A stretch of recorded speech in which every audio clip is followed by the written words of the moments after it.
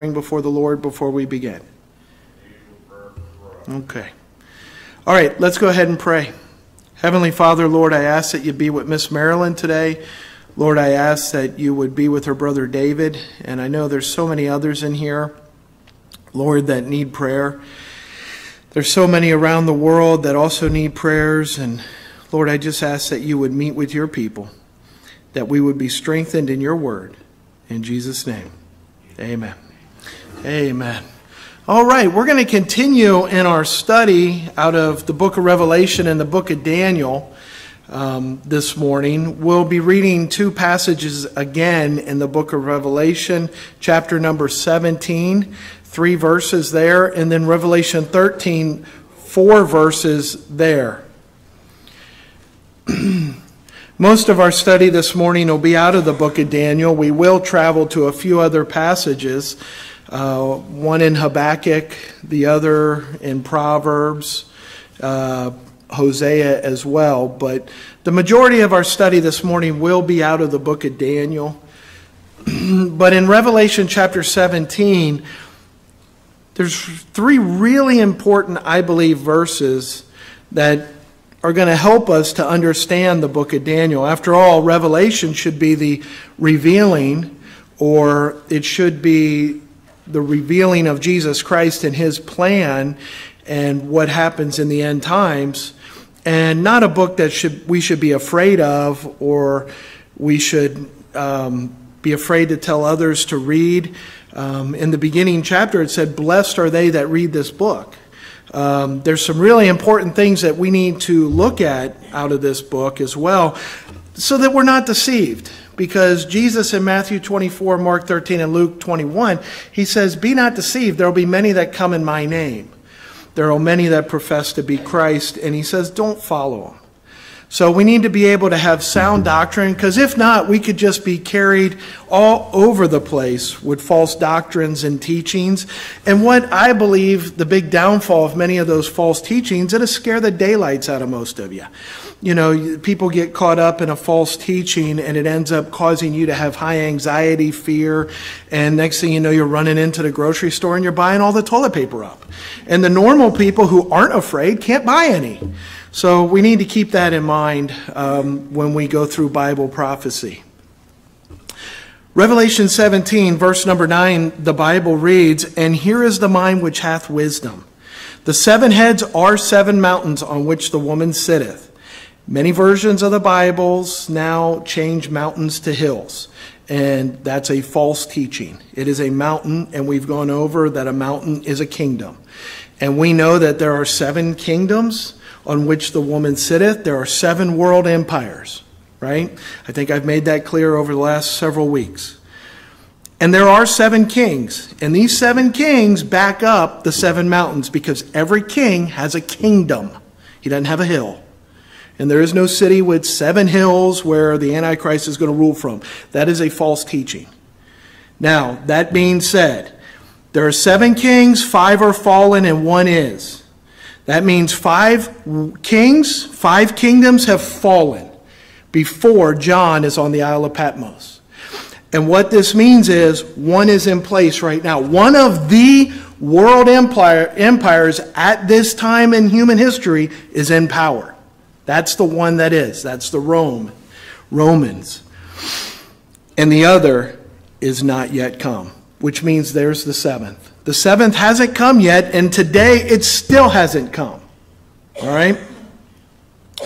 But when he does come, when he cometh, he must continue a short space.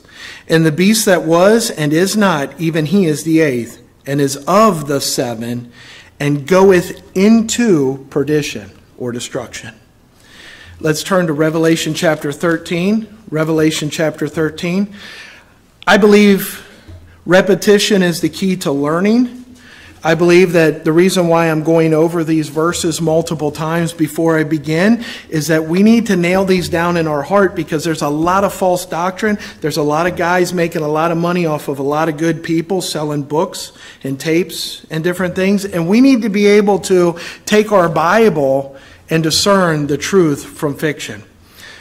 Revelation 13, verse number 1, the Bible reads, "And I stood upon the sand of the sea and saw a beast rise out of the sea, having 7 heads and 10 horns. And upon his horns 10 crowns, and upon his heads the name of blasphemy." Every kingdom, even up to the 7th, is a blasphemous kingdom against God. In one way or another, every one of these kingdoms blasphemed the Lord, starting in Egypt with Pharaoh, who said, "Who is the Lord that I should obey his voice?" And then it goes on to the Assyrians in the book of Nahum. God calls them a bloody city. God hates violence. The Bible says, "Violence his soul hateth." God hates violence. Now, Nebuchadnezzar, very prideful. Pride cometh before destruction, and a haughty spirit before the fall. The devil is prideful, right? And then we go on to our next two that we're going to learn about today. "And the beast which I saw was like unto a leopard." Doesn't mean he's a leopard. It means he's like a leopard. He's going to have characteristics of a leopard. We're going to find out what those are this morning. "And his feet were as the feet of a bear." Doesn't say his feet were bare feet, although a lot of people throughout history have had some pretty bearish looking feet, right? I've seen, they've had some really strong feet. "And his mouth as the mouth of a lion, and the dragon gave him his power and his seat and great authority. And I saw one of his heads as it were wounded to death, and his deadly wound was healed, and all the world wondered after the beast. And they worshipped the dragon, which gave power unto the beast, and they worshipped the beast, saying, Who is like unto the beast? Who is able to make war with him?" Let's pray. Heavenly Father, Lord, I ask that it would be your words this morning and not mine. Lord, that we would be able to discern the Word of God based on the Word of God, dividing spiritual with spiritual, and your Holy Spirit would move in our hearts, that it would be your words this morning and not mine. Lord, I ask this in Jesus' name. Amen. Now, the next two kingdoms, I'm putting them together. The lion was distinct in the fact that he was the greatest. He was probably the strongest of all. That's why he was the so-called head of gold. Many of us in here know this already. We're going to review it here shortly in a minute. But I'm going to focus my study this morning on the bear and the leopard, because these two kind of are synonymous and go hand in hand. Now, what I want you to notice is one of them, and many people associate a bear with power, right? I mean, if you've ever seen any of the big polar bears or grizzly bears, even the way they swim across the water, they are very graceful, but they're very powerful. You just see such power in the size of a bear, right? I mean, when you see these bears out there in the wild and what they're able to do, and when a bear goes up against another bear, you can just feel the strength and the power, can you not? I mean, when you watch these two go at it, or you watch a bear and another animal go at it, you see such great strength. Now, the leopard, on the other hand, when you view a leopard and you see a leopard, the one thing that goes along with a leopard is the fact that they're a smaller cat, but they're a cat nonetheless. And they're very fast, and they're very cunning, and they seem to come out of nowhere. These are a few points that I'm bringing up this morning because these are really important to lay the foundation of what Daniel calls in Daniel chapter 2, the image which he sees. These two are weaker than the kingdom of Nebuchadnezzar, or the lion. So turn in your Bible to Daniel chapter 2. We will not be going back to Revelation, so keep a mark in Daniel chapter 2 as we go through this book, because we will cross-reference a few other passages out of Proverbs, Hosea, and Habakkuk this morning. But in Daniel chapter number 2, Daniel, obviously, if you don't know the story, he's one of the children of the Babylonian captivity. He's an Israelite that was taken captive, and Daniel and his friends, they end up defying the king by not eating the king's meat. So they found special favor in God. What'd they do? They resisted the government. Why? Because God's power was the ultimate power and authority. And they were not going to defile themselves with the king's meat or the king's drink. Why? Because it was probably worshipped and they probably sacrificed it unto devils.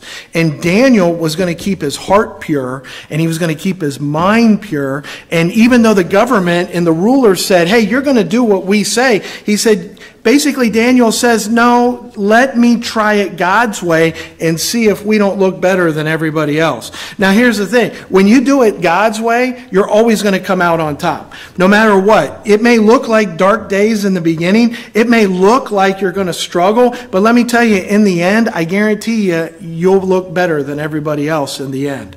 Now, that being said, Daniel, because of this, because he set his heart in the right place at the right time in the very beginning, God revealed to Daniel many things in his word. Now, Daniel is able to interpret dreams, and the first one he gets is from the king himself. I want you to notice this in Daniel chapter number 2, that the king has a dream, and the king can't remember the dream. And he's basically calling out all the great teachers, scholars, soothsayers, people that are supposed to have all the answers. He calls them out, and he basically says he's going to put them to death if they can't interpret this. But now I want to pick up in verse number 26. The king answered and said to Daniel, whose name was Belteshazzar, art thou able to make unto me the dream which I have seen and the interpretation thereof? So the king's asking Daniel, hey, are you going to be able to interpret this thing or not? I like how Daniel calls out all the false preachers and wise men of the day. See, people criticize pastors and preachers for calling out people from the pulpit, but Daniel starts by saying, hey, the secret which the king demanded, cannot the wise men, cannot your most scholarly guys tell you the interpretation of the dream? Cannot your best guys tell you? Cannot the guys who spent their whole life devoted to books, don't they have any knowledge at all? The astrologers, come on, they're looking at the stars, the sky. They're checking out all the seasons. Don't they have all the answers? And the magicians, the soothsayers, show unto the king. Look, can't your best of the best, can't your elite guys who they think they know everything and have all the answers, can't they interpret the dream? But the answer is no. And Daniel goes on to say in verse 28, but there is a God in heaven that revealeth secrets. You know, the book of Revelation should not be a secret. The book of Daniel should not be a secret. Matter of fact, your entire Bible should not be a secret. God put this book here for us to learn and grow and understand. Just because you don't have all the answers right away to everything in this book, don't get frustrated. Don't quit. Don't throw in the towel. God doesn't want to unload everything to you all at once. Why? Because you can't handle it. I guarantee you can't handle it. Because King Solomon in Ecclesiastes verse 118 says, to whom much wisdom is given is much sorrow and heaviness of heart. I'll tell you right now, the more I read this book, the more I see the depravity of some people, the more I see the fallen nature of man, the more I see what's coming down the line, what's happening to people, the deceptions, the things they're falling into, the things that are destroying their lives. It breaks my heart. I think to myself, oh God, if everybody could just see, if everybody could just hear, if everybody could just turn their life around, but they won't. And that is where the heaviness and the sorrow comes in. Because no matter how hard you try, no matter how hard you plead, there's going to be those that just will not listen to you no matter what. And therefore, heaviness and sorrow comes in. But God reveals the secrets. Let's continue reading. And maketh known to the king Nebuchadnezzar what shall be in the latter days. Thy dream and the visions of thy head upon thy bed are these. As for thee, O king, thy thoughts came unto thy mind upon thy bed, what should come to pass hereafter. And he that revealeth secrets maketh known to thee what shall come to pass. Get this. Daniel knows where the power comes from. But as for me, this secret is not revealed to me for any wisdom that I have more than any living. And that's what we need to remember from the pulpits. The things in the Bible that we're revealing is not given to me, not any extra wisdom that I have. It's just so that, I can help others. That's what the Bible says.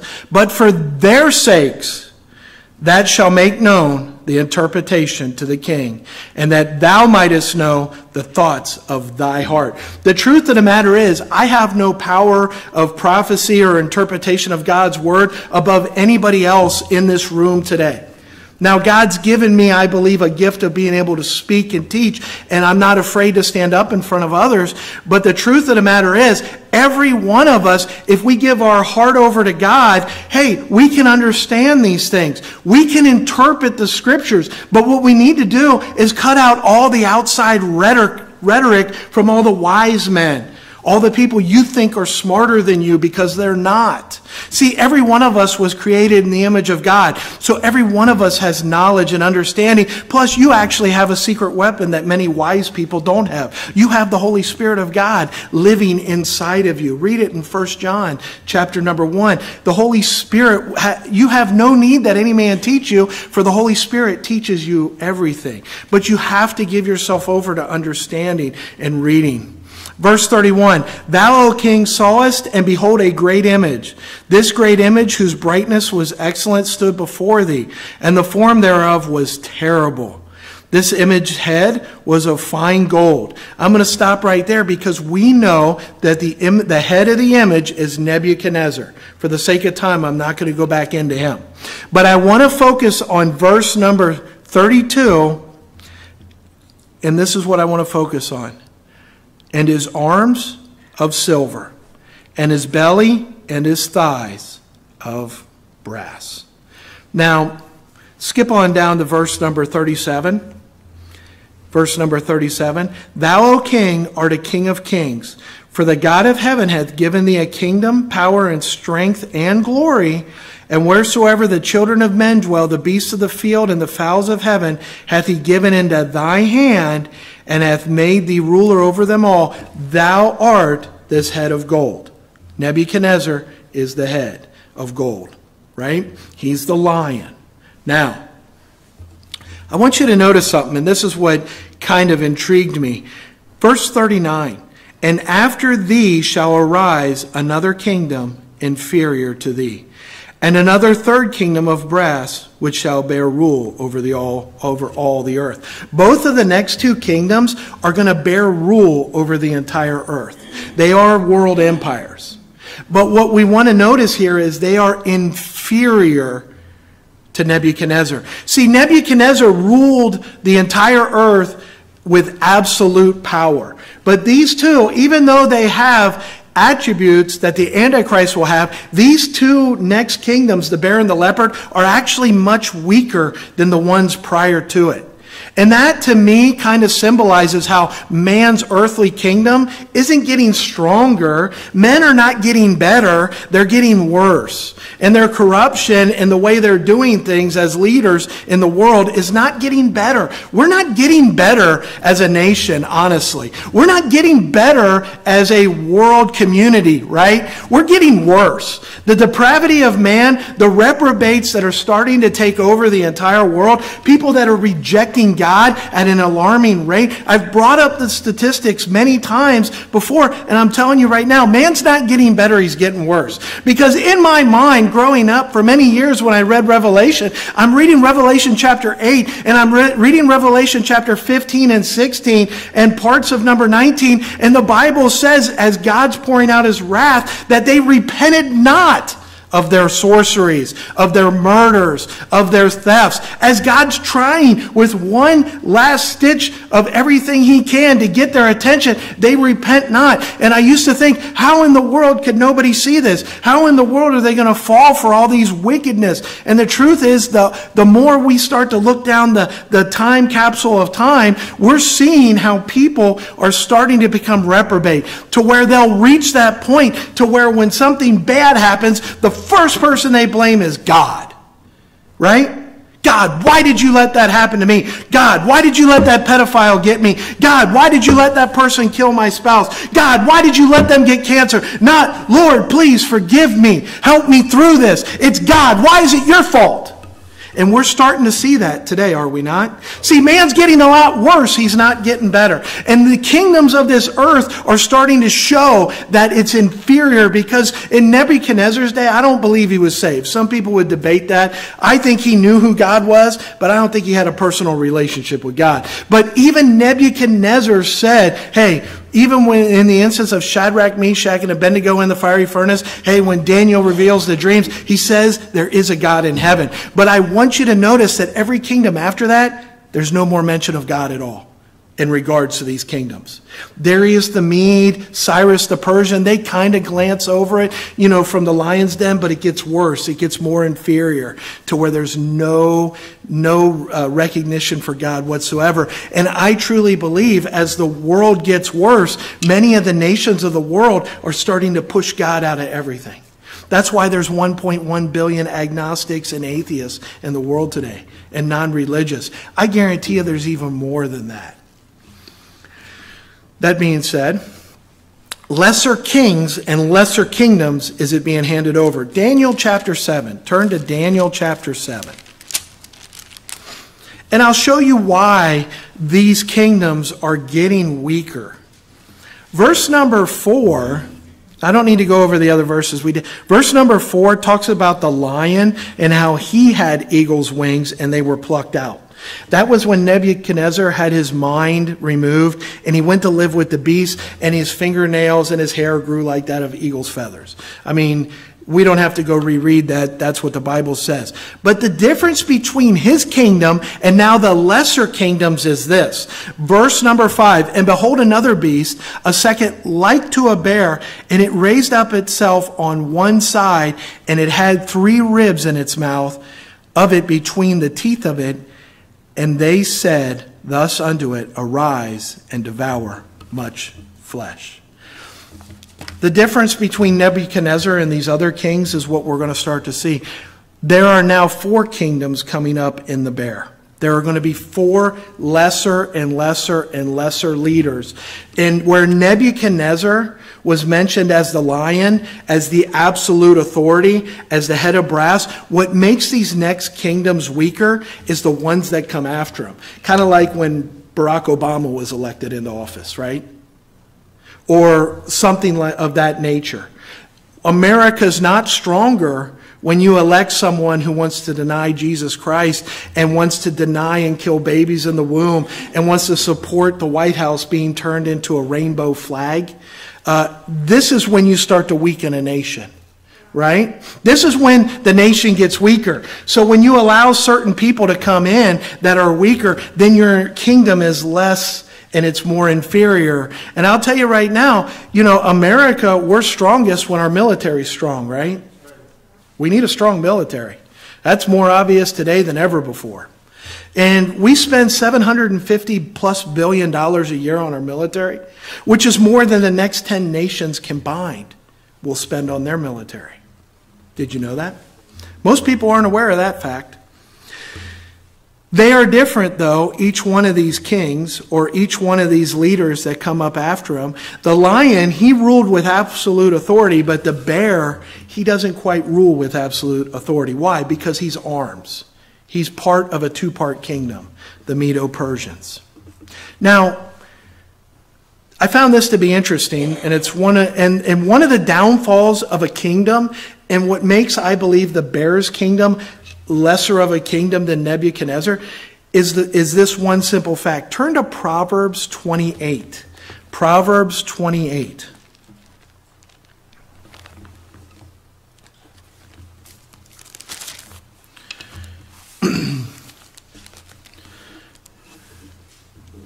See, I don't think anything's in the Bible by accident, coincidence, or as an incident. Because everything should be in here and for a reason that should strengthen what we believe. And I thank God that we actually have a complete Bible today, which allows us to be able to discern the truth from fiction. Starting in Proverbs 28, verse 15, this will sound familiar to many of you. As a roaring lion and a raging bear, so is a wicked ruler over the poor people. It's wicked for governments of the world, like they do over in Africa today and around many parts of the world, to keep their people in poverty. The Muslims and Islam is a wicked religion because it keeps the heads of the government in money and power, and it keeps those underneath it poor and destitute, right? Many of the African people today, look, they're starving to death because their governments aren't giving them the aid that we're sending them.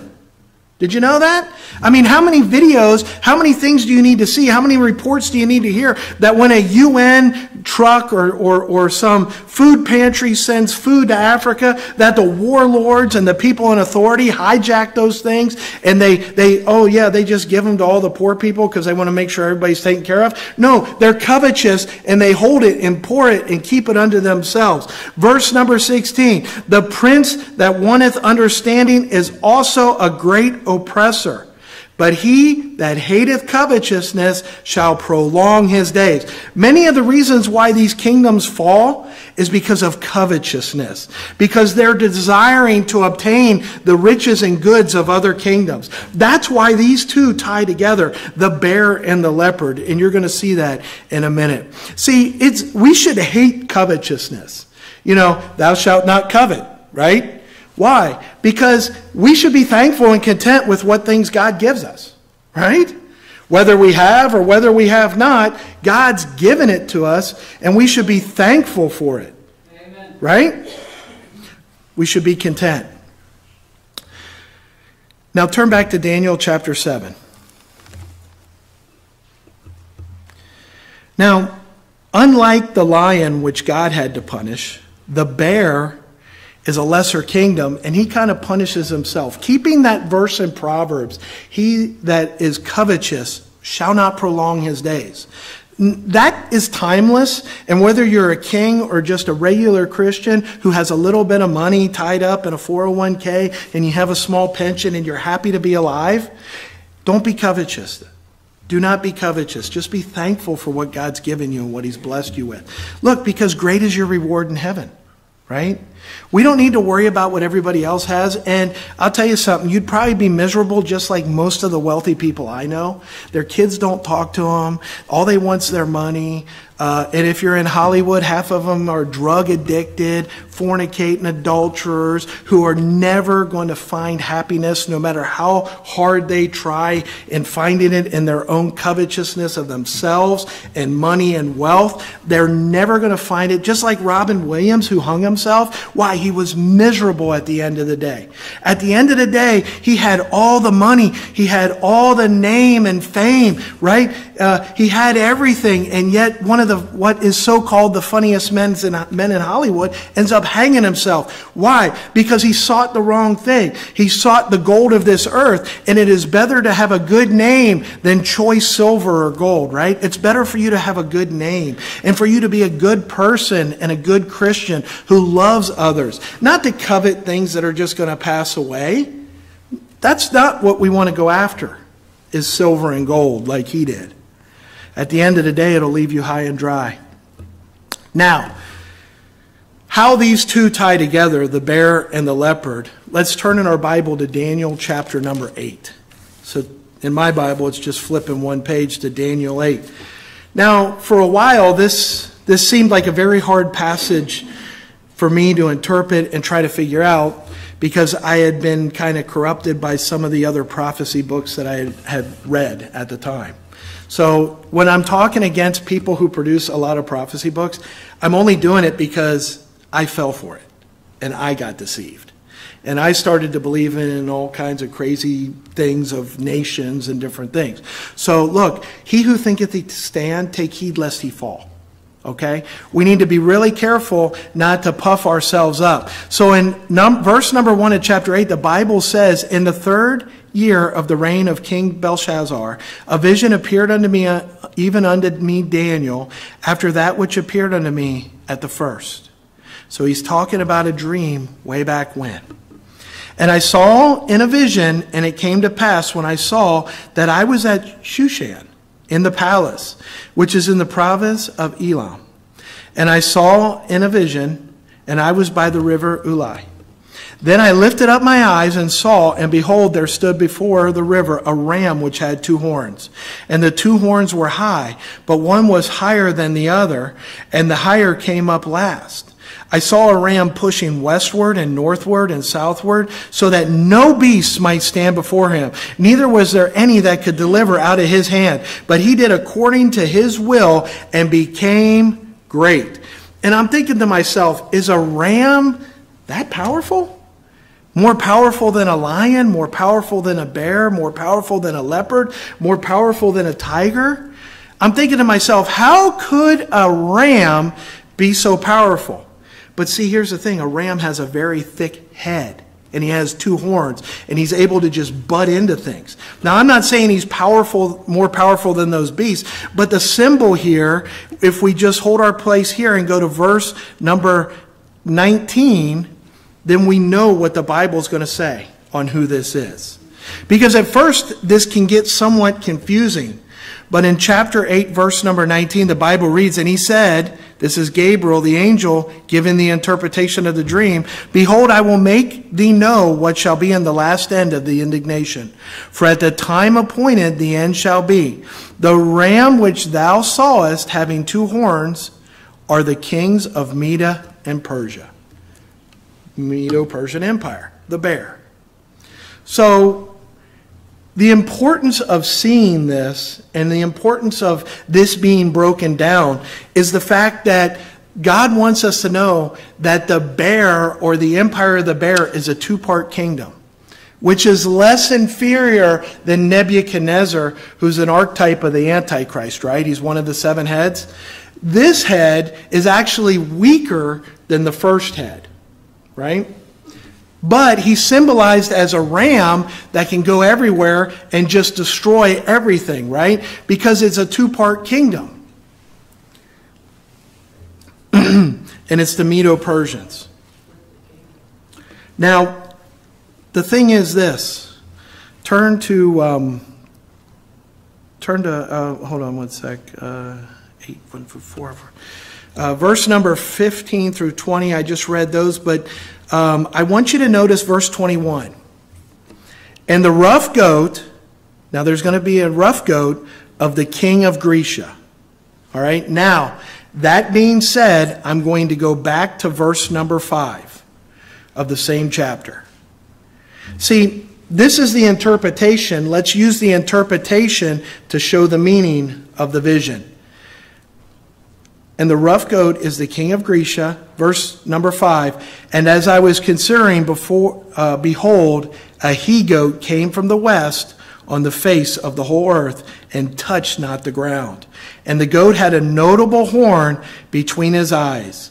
And he came to the ram that had 2 horns, which I had seen standing before the river, and ran into him in the fury of his power. And I saw him come close unto the ram, and he was moved with cholera against him, and smote the ram, and brake his 2 horns, and there was no power in the ram to stand before him. But he cast him down to the ground, and stamped upon him, and there was none that could deliver the ram out of his hand. Therefore the he-goat waxed very great, and when he was strong, the great horn was broken, and it came up 4 notable ones toward the 4 winds of heaven. Now that can get very confusing, right? I mean, goats, rams, he-goats, horn, multiple horns, things going up unto heaven. But here's the thing. Just keep this in mind. There's an inferior king always coming up, but he always bests the one in front of him.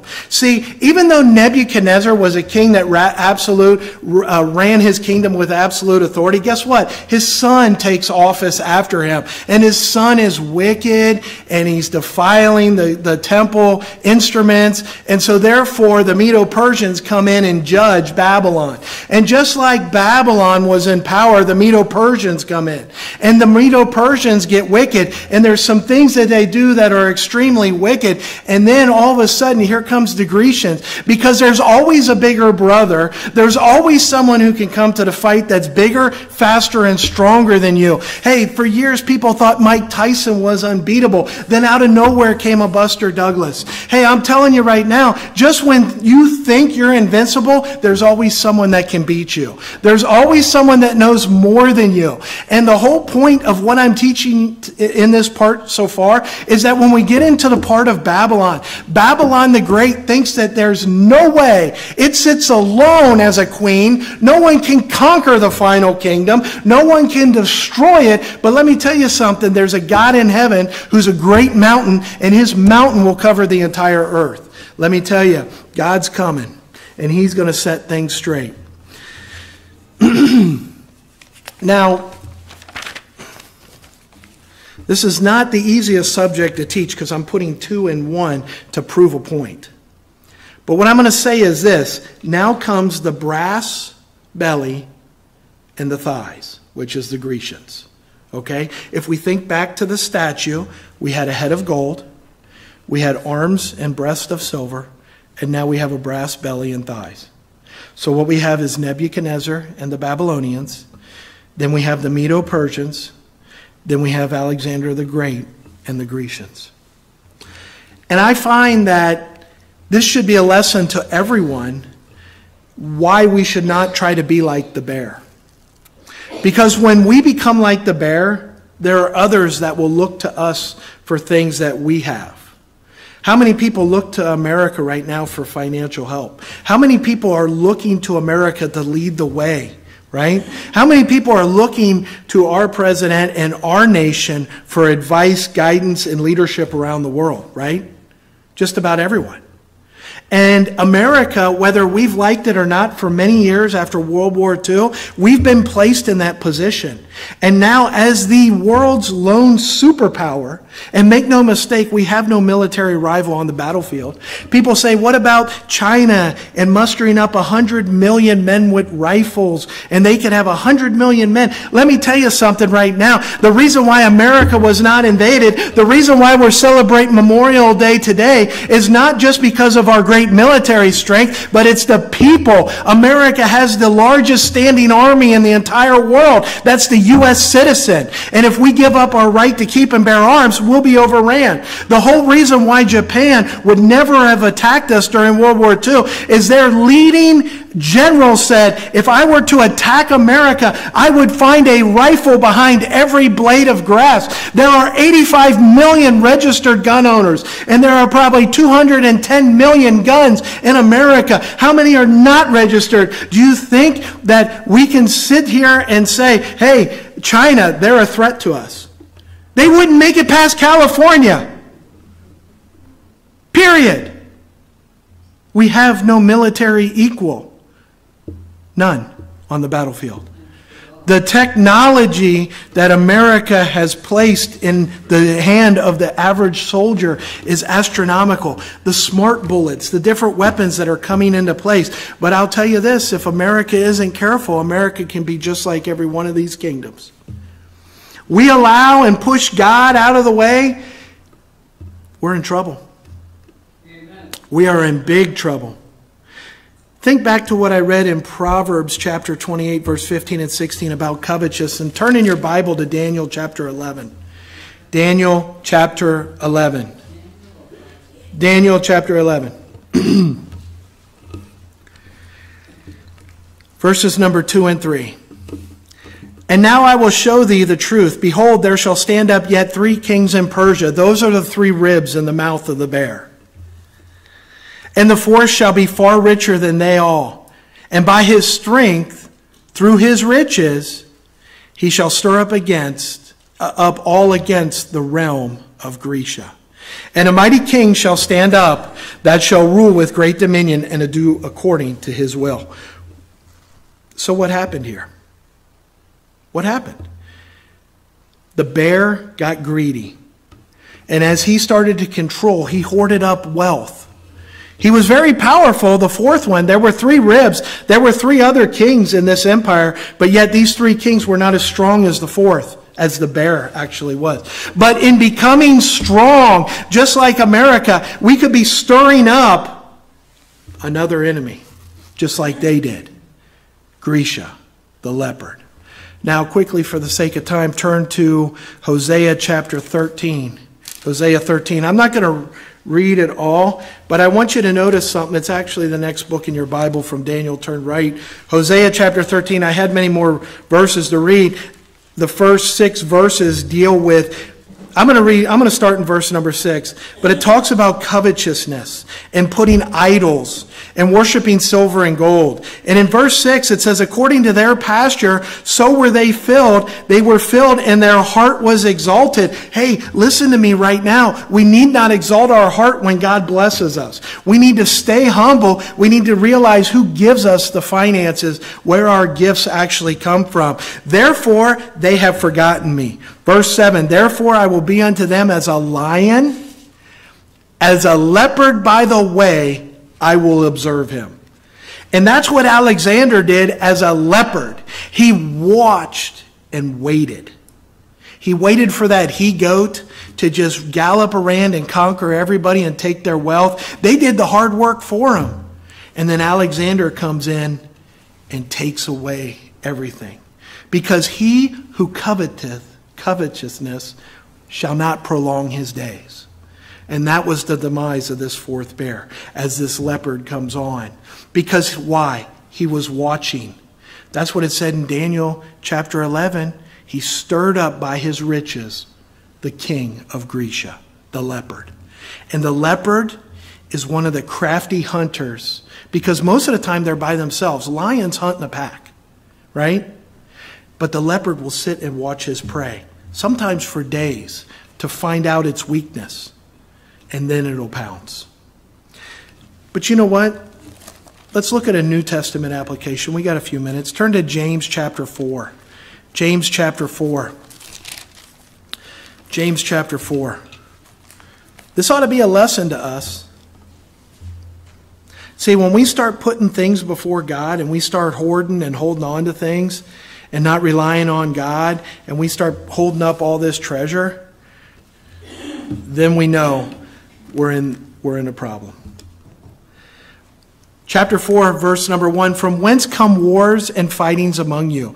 Come they not hence, even of your lust, that war in your members? Ye lust and have not, ye kill and desire to have, and cannot obtain. Ye fight and war, yet ye have not, because ye ask not. Ye ask and receive not, because ye ask amiss, that ye may consume it upon your lusts. You want to know why so many wars are started? Right there. Because too many people are just like the leopard. Too many nations are like a leopard. They're watching what the others have, and they want to come in and get it. They want to come in and get it. I had a few other verses backing this up, but I'm just going to go ahead and say it since we know what it is. The truth of the matter is, when the Bible talks about Alexander the Great coming in chapter 8, verse number 5, with such speed, the Bible says that goat touched not the ground. And if we take that application and apply it to the seventh head coming out of the sea, when the Antichrist does come on the scene, because the Bible says in Revelation chapter 12, it says he comes down with wrath because he knows he has a short time. He doesn't have all day. He doesn't have a whole bunch of years. He doesn't have a lifetime. What he has is a short time. And when he comes down, he'll take over with speed. He'll cross this earth and this planet, and he'll do it with such speed and ferocity, no one will stand in his way. Why? Because he'll also have the strength of the bear backing him. And he'll also have the mouth and the deception of the lion. He'll also control the food like the Egyptian king. He'll also be violent and bloody and torturing and cutting the heads off of tribulation saints and those that are here. He's going to be nasty. And we haven't even got to the Roman one yet. He's going to end up destroying and moving with speed and power like no one has ever seen. Why? Because he doesn't have a 20-year time to do this. He's got a very short time. And that's why when John is standing on the Isle of Patmos and he sees the beast rise, and why Daniel, when he has the dream and he sees the beast rise, what's he see? He sees power and strength and speed. And that's the lesson we need to learn. We need to learn as Christians that if we're going to fight, we need to be fast. We need to stop sitting around and get up and get into the fourth quarter of this game and do something while there's still something left to do. Because there's coming a time when the darkness will hit and you'll be done working. And whoever's left here will be left to fend for themselves. And it'll be our fault. Let's pray. Heavenly Father, we thank you for this opportunity. We thank you for everything you've given us, the many blessings, Lord. We ask that you would continue to bless and meet the needs of the people of this church and look after us, Lord. I ask that you would be with our pastor as he brings the message. In Jesus' name, amen.